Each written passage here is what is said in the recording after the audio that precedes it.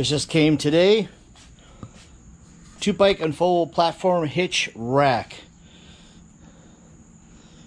Made by WEIZE bike rack. Anyway, let's open it up.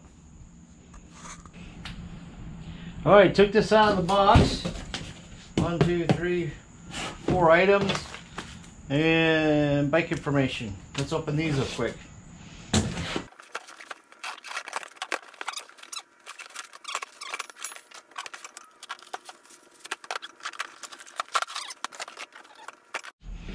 Okay, everything's out of the box, and here's our directions. I won't bore you with all this. We'll quick set it up and talk to you in a second.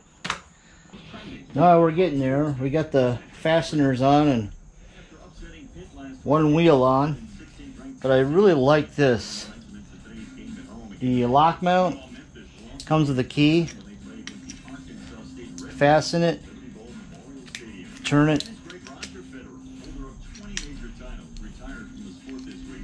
Well, I had it the first time. Let me see. Yeah, it locks.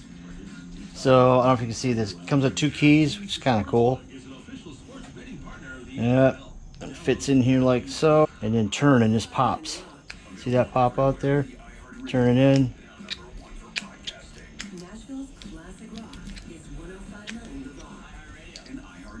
Put that back in. Locks again. Unlock, pops out. Kind of cool. We'll fasten that near the hitch. Okay, fairly simple to set up for the most part. The only thing that had me questioning were these 2 bars here. They're not real specific in the manual, but otherwise everything else went really smooth.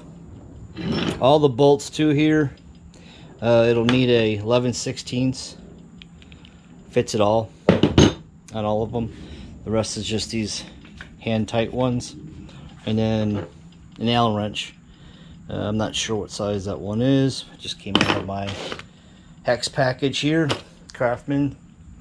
I got my straps, and then 2-inch adapter with a lock, and yeah. It also swayed, so we gotta figure that out. I think you just have to turn this to make it not swayed, but fold a little, so you can open your back door in the van. Otherwise, yeah, let's hook this up, okay? See how it goes. Okay, there it is. Wasn't too difficult to set up. Kind of easy peasy. I got my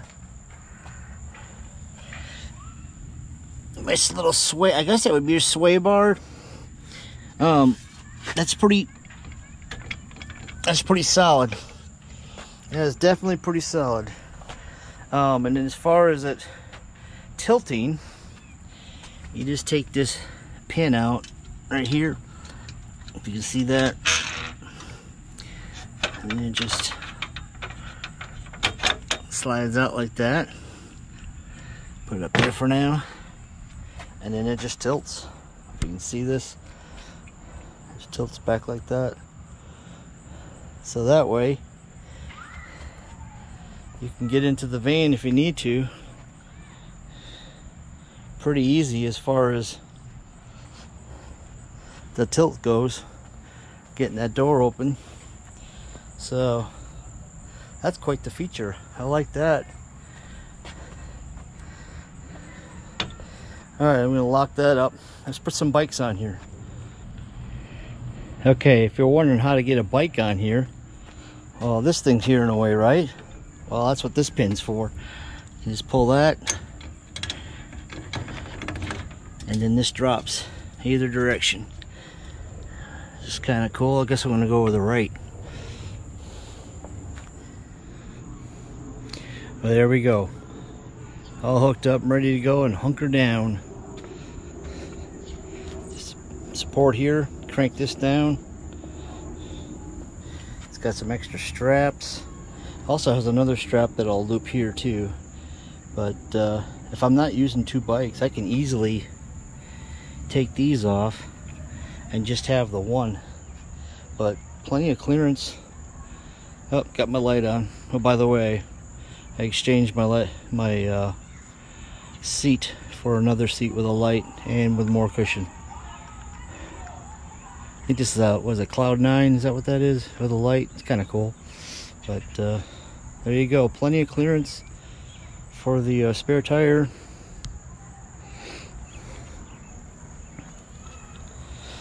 Just gonna put one more bike on here and see what that looks like. Alright, there we have it. We got the 2 bikes.